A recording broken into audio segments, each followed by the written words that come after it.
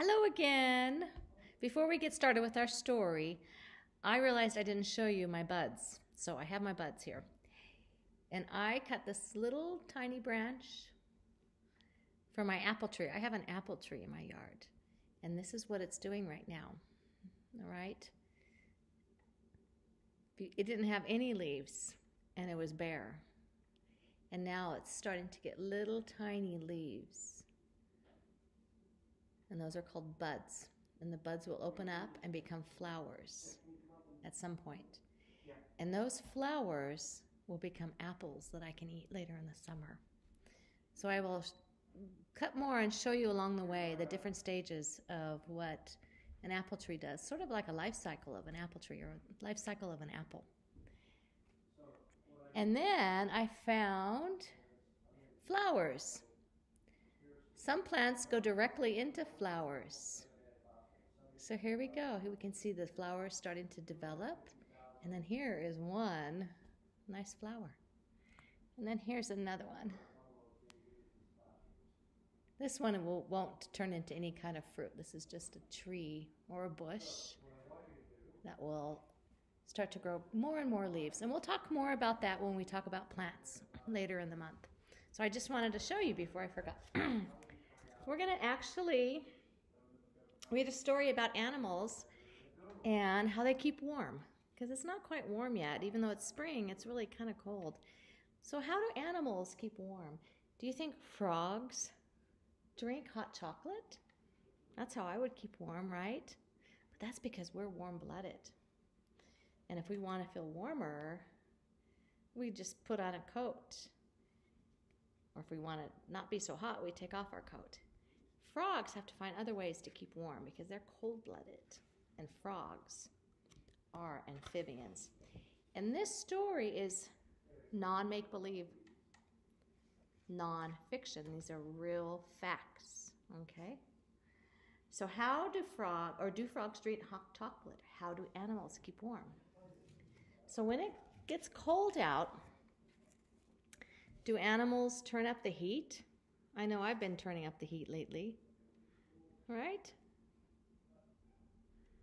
No. Well, so how do they survive this chilly weather? Well, let's find out. Do frogs drink hot chocolate to keep warm? No, that's pretend. This is real. Some frogs don't even try to keep warm. The Alaskan wood frog turns into a frogsicle. Is that a frozen frog, a frogsicle? It spends the winter with most of its body frozen, and when the air warms up, the frog warms up too. What about penguins? How do they keep warm? Do penguins just snuggle up with a friend? Yes, they do. They do. In the winter, thousands of emperor penguins, which is this type of penguin, they come together in a giant huddle. It's warm in the middle, but it's cold on the outside. So what do? The penguins shuffle. They take small steps. They change places. And that way they all get a turn to be in that very, very warm middle. Pretty cool. Okay, butterflies. Butterflies are coming out. It's kind of cold for butterflies. Do they just sunbathe by a pool? You know what? Not by a pool, but they sunbathe. Remember we talked about cold-blooded animals needing the warm sun and warm places? So yes, butterflies can't fly if they are cold and they can't make their own heat. So what do? They catch some waves. If it's cold, a butterfly will sit on a rock or a log and stretch its wings, and then the sun warms up its flight muscles. Butterflies have muscles to fly. Oh, do foxes wear earmuffs to keep their head and ears warm? No, they don't. Arctic foxes have small furry ears, and that fur helps, but so does the size of their ear. The ears stick out in the cold air. A fox's body can lose heat that way. So smaller ears don't stick out as much as big ears, so they lose less heat. So foxes who live in cold habitats have smaller ears, but there's a fox in Africa where it's really, really hot. They have really big ears because when they get hot, instead of taking off a jacket like we would do, the heat goes out through their ears. Pretty amazing. Oh, funny. Do turtles jump up and down to keep warm? Can turtles jump? Especially, do turtles have trampolines?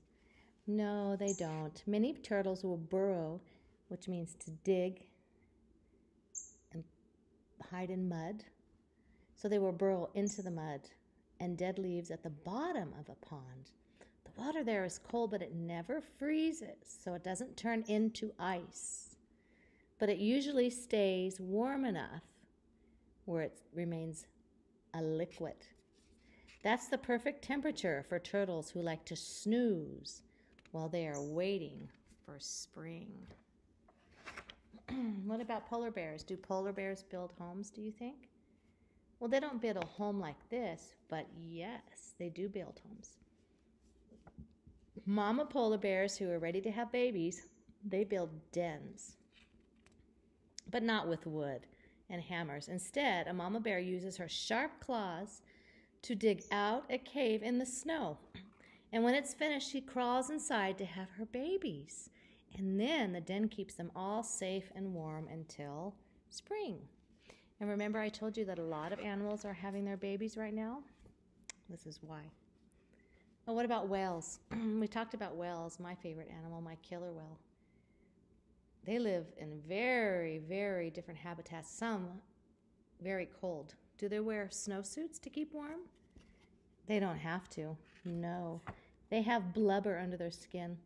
And this layer of fat keeps their body heat in and the cold out. So whale blubber can be really thick, as long as your dad's foot. It also stores energy. Remember what energy is? So the whales can keep going for a long time without eating. Right? Living things need energy, an energy source, and that's food. Do squirrels curl up under blankets? Well, sort of. Yes. And what kind of blanket do they have? Is it a leaf blanket? Squirrels have built-in blankets, and when it's cold out, they wrap their long bushy tails around themselves so their body heat won't escape. And that's not all. As the temperature drops, less blood flows into their tails, and instead it stays into their body to help keep them warm. So squirrels are warm-blooded. How about this? That's pretty silly. Do monkeys take hot baths to keep warm? But guess what? There are some monkeys that do that. Yes. Who likes a hot bath? I do. These are called Japanese macaques, and they love to take warm baths. And there are places in Japan where hot water bubbles up naturally from the ground to form pools. After playing in the snow, these monkeys will jump into these hot pools to warm up. Sort of like you guys playing outside and you're jumping into your hot tub. These are called tuataras, a type of reptile. Do they sit by a campfire and play guitar? Well, no. Their bodies cannot make heat. Remember, they're cold-blooded. But these bodies can. So what does a tuatara do? It has a sleepover with a little bird who can make heat, called a fairy prion. The heat from the bird helps the tuatara from getting too chilly overnight. So they have sleepovers, these birds and these reptiles. Oh, do honeybees use teamwork? Do you remember talking about bees and making honey? Yes, they do. In the winter, honeybees form a cluster around the queen bee. Do we see the queen bee? She's the biggest one. Then they shiver together, and by vibrating their wing muscles, they make the air temperature warmer in the hive. And this keeps their queen bee toasty and warm. How do bees have all this energy for all this shivering? Well, they eat honey, of course. And last, this is talking about migration. Remember animals that leave an area for better weather? Do birds fly south? Yeah, they sure do. Not all of them. In winter, some birds fly south in search of food and warmth, like our sandhill cranes. Other birds survive cold, wintry weather by eating as much as possible. Like we have the magpies and the chickadees in Park City. They stay, they don't leave. This gives their body energy to keep warm when they eat as much as possible. Remember, food is energy. Feathers help too, and when they're fluffed up, they trap warm air next to a bird's skin. And if Frida could fly back and forth, Frida would fly somewhere warm because she doesn't like cold weather. But she lives in my house and I keep her nice and warm.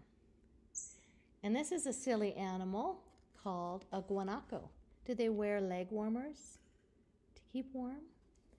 Sort of, they do. This type of animal has a thick, woolly coat, and there is little fur on their legs. When it's cold outside, these animals lie down with their legs tucked under their bodies, and that keeps them nice and warm. All of the animals in this book have special ways to survive the cold. But what about you? How do you survive the cold?